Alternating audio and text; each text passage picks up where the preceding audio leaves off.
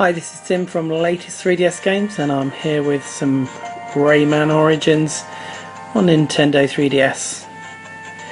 Now I'm just going to record a little bit of gameplay. I'm not doing a Let's Play walkthrough on this channel, although myself and Kieran will be doing one on Nintendo Blogger. So just going to have a little quick gameplay, do a few little gameplay videos. Now I showed you a bit of the first level, about half of it in the unboxing, so we're just going to try and complete that off. Now I've had a few problems recording with a few corrupt files, so it's taking me a bit longer. If you want to check out the Let's Play and see how it progresses, we'll have that up and running. I don't know, a couple of days or so maybe. We will do that. So we need to try and collect as many lums as possible.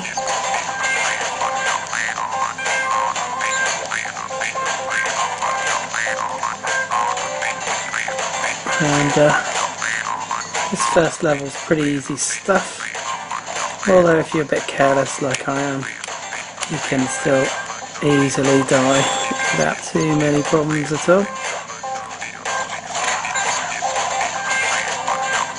Oops, I haven't done a very good job there, but never mind. Okay, you can get an extra lum for jumping on their head, and I've missed another one as well.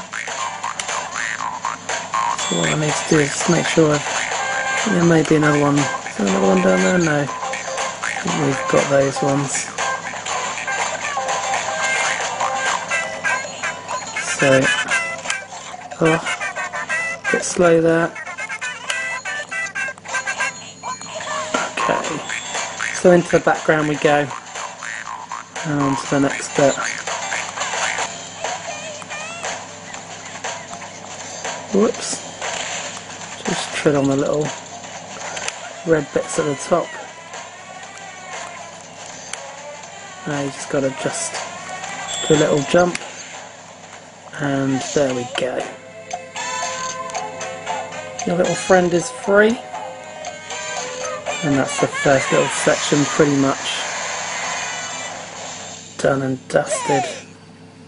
You can also now attack with a bit of an X punch. So there we go. And your different characters have different moves when we get there. Anything down there? I think there might be a little... No. I think that's it.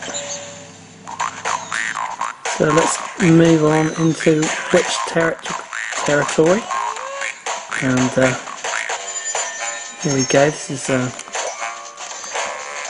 quite a nice easy thing to collect here, and we can progress quite nicely across here.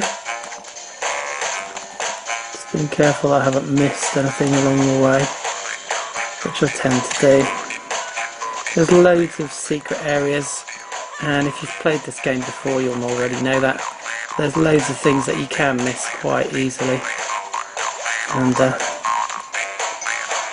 obviously it just takes longer to progress through the game, the more stuff you miss.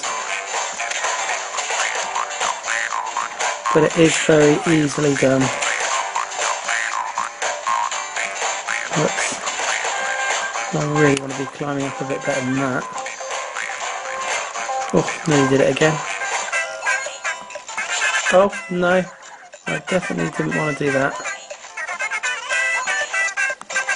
Okay, that was nearly a disaster.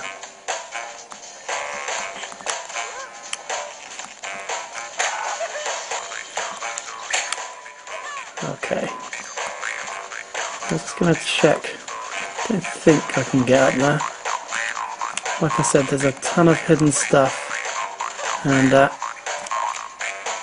it's easy to miss. That's a pretty easy coin to get even from me. So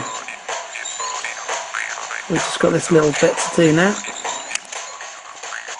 and we're through this little gameplay. It's actually the first section of the game, as I said. Not going to do a let's play on this. It's a pretty big game actually, so it would take an awful long time as well. I've missed a jump there. So, it's just a case of getting across here. Two ways of doing it actually, and I've failed again. Dearie me. You can jump on a rocket if you want. You can get the platform. We're going to go for the platform. I actually landed on the rocket, there you go. And just free our little friends there from the cage. So there we go. And that's the end of the gameplay. We're just going to watch the end bit. Just gives you a little idea. You can see the graphics are very, very good. Still retain all the originality and colours and everything. It's all pretty similar. Obviously they're not as good as on PlayStation 3, PlayStation Vita, Xbox, etc. But they are still very good. And the sound's really good as well. And the game's excellent. Apparently a lot of people think it plays a little bit slow, which it might do. I will test it against the PlayStation Vita version for speed. And we'll have a look at that. So that's it for this video, and this has been Tim at the latest 3DS games. Thanks for watching.